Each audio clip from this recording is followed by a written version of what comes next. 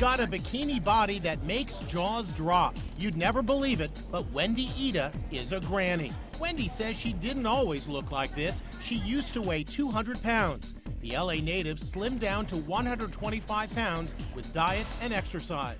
I absolutely feel better now at 63 years old in a bikini than I did when I was 33.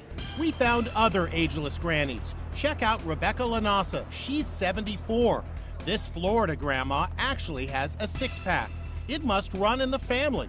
Meet her granddaughter, Jackie, who just gave birth 9 months ago. We have good genes rolling through. Suzanne Goodrich is 64. The former handbag designer maintains her fit physique by hitting the gym in Los Angeles 3 times a week. I have 3 grandchildren, 8, 10, and 16.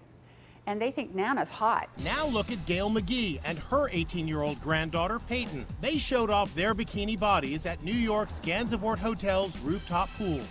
Up. Gail is a personal trainer, so she knows how to stay in shape.